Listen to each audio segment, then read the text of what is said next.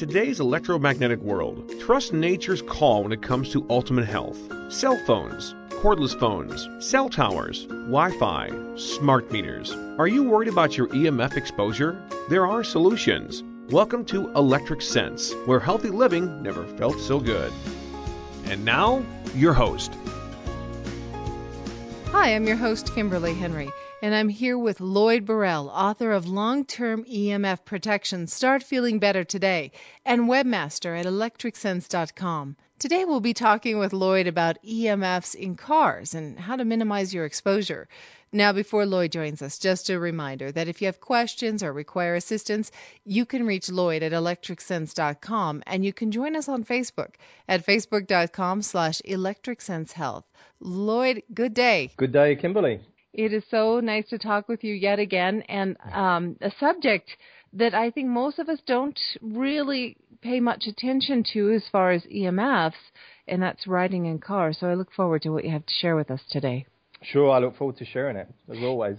You've done, yes, and you do a wonderful job of kind of cluing us in. You know, we all want to feel like we're safe in our surroundings, at our homes, and doing the right things for our health and our family's health.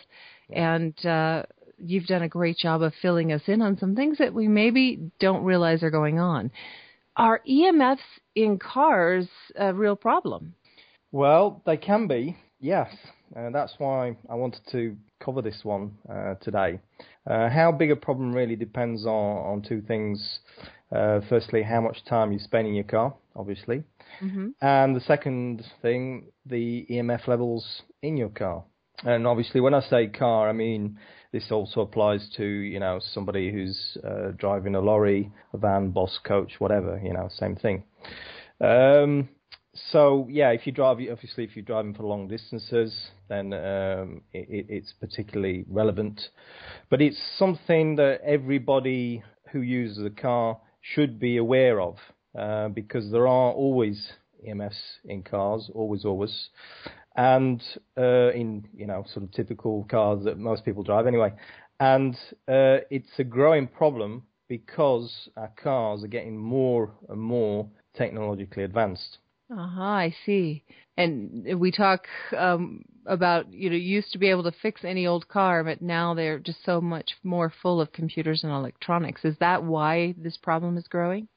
Yeah, that's exactly it. Yeah, because, I mean, these EMFs have always been present, really, in cars because it's linked to the intrinsic nature of a motor car. Magnetic fields particularly present, you know, even going back to the very early days of when the motor car was first invented. The modern combustion engine has spark plugs in it, which ignites, you know, the fuel air mixture, and this ignition in itself is a source of magnetic fields and RF radiation. And then you've got all these other things, very basic things like alternator, heating fans, and really the whole engine compartment. You know, it's giving off EMFs. So if we fast forward now to the 21st century, and we've got all this technology now which is being introduced, which is transforming and improving this driving experience we've always had. The problem is it's contributing to our EMF exposures.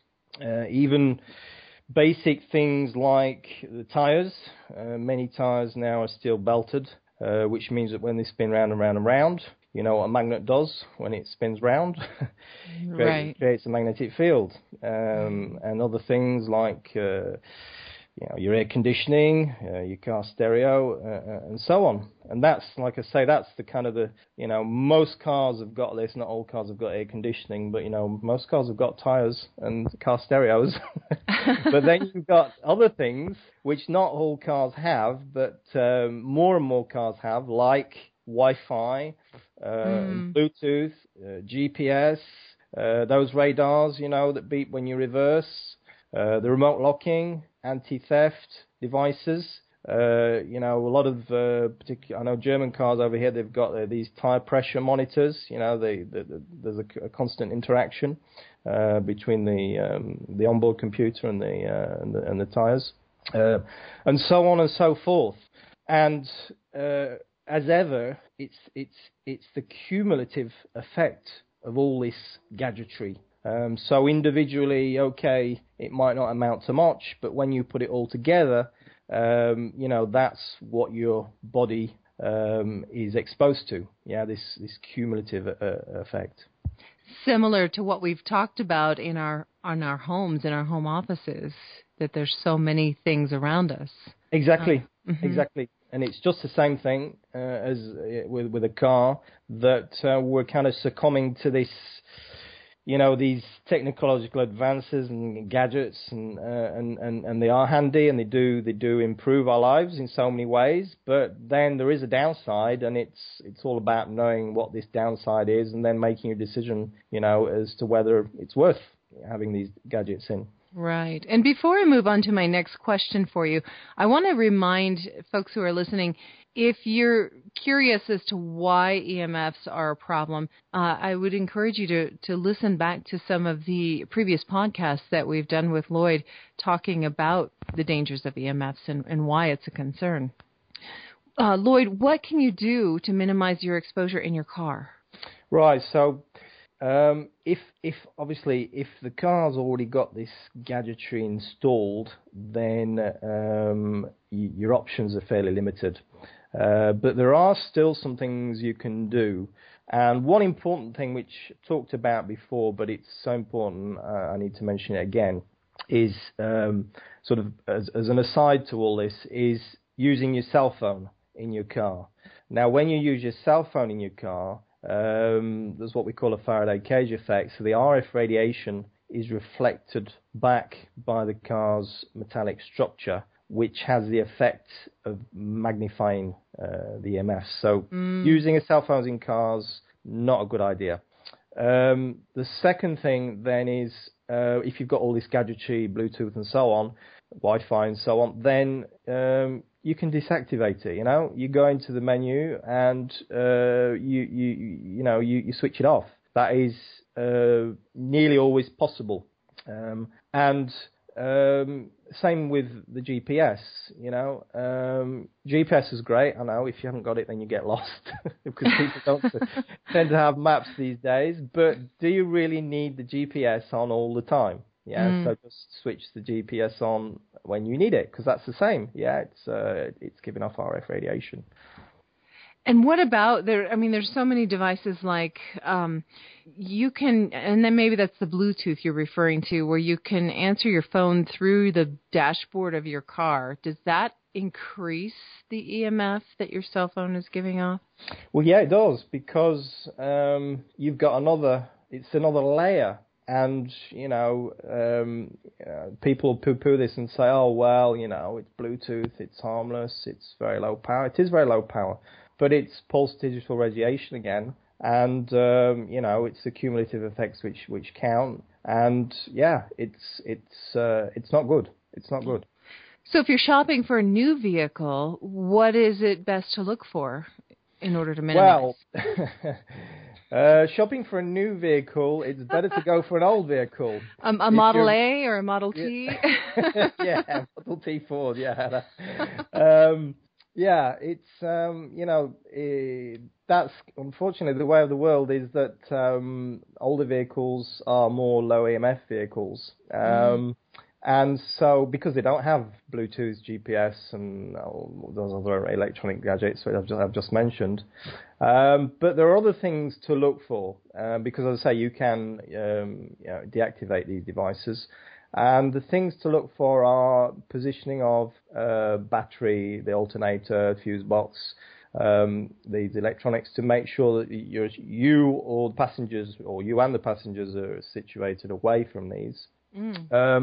And also, generally speaking, diesel engines with mechanical fuel injection are better than petrol engines or gasoline, because they've no spark plugs, so there's lower magnetic field emissions. So that you can deduce a lot by just looking at the vehicle. Looking at those things, but ultimately it's the same. We come back to the same thing as in the home. If you really want to know where you are with these exposures, then you need to measure them with an EMF meter.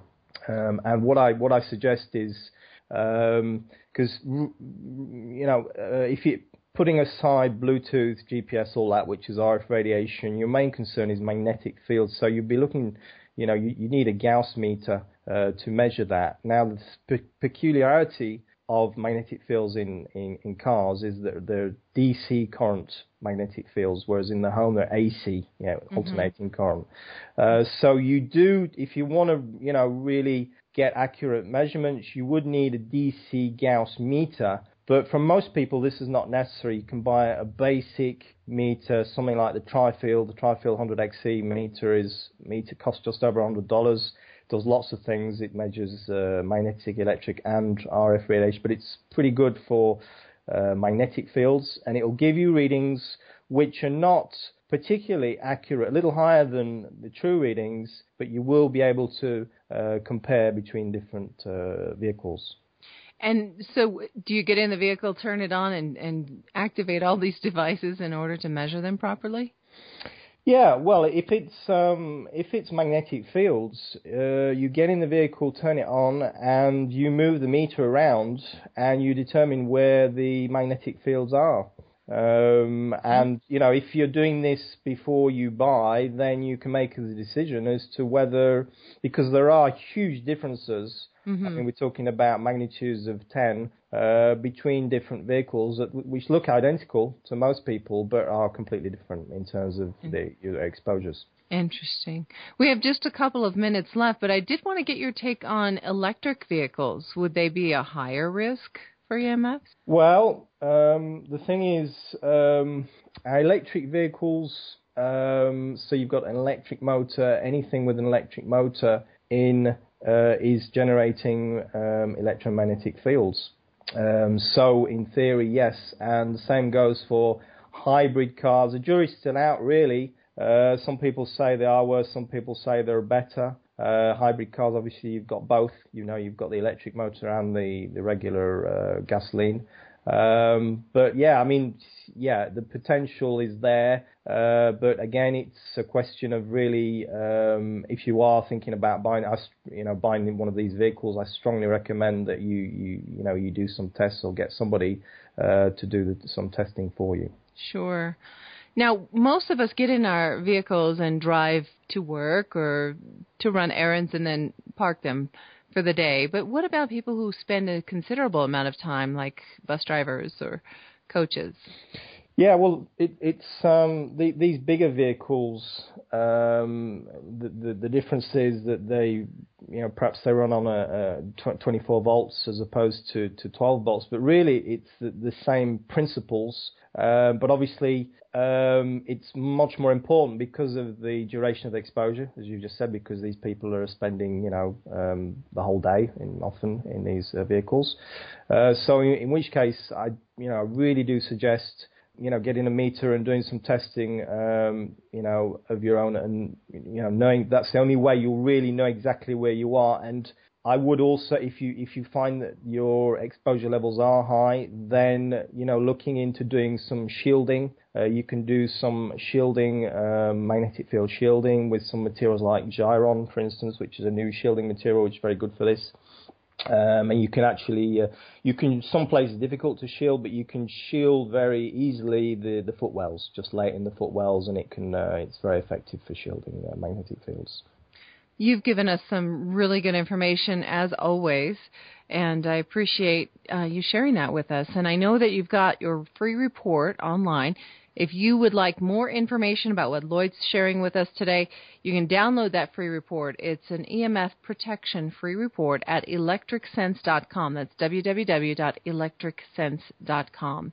Lloyd, we're just about out of time. Is there anything, last tidbits you'd like to share with us before we wrap things up? I could go on all day and night about all this. But no, it's be aware of this. I think that's the thing, is being aware of this and thinking about this, and maybe looking at your own vehicle and making these observations. And then, obviously, if you want to make the next step is to buy a meter or not. That's your decision. But yeah, be aware and know about these dangers. Terrific. We thank you for looking out for us and sharing the information. Can you think of someone who might benefit from what we've covered here today? They will thank you for forwarding this episode on to them. You can follow us at Lloyd Burrell on Twitter, and you can join us on Facebook at facebook.com/electricsensehealth. Lloyd, thanks again so much. Thank you, Kimberly. Thanks for listening. To join our discussion, visit us on Facebook at facebook.com/electricsense.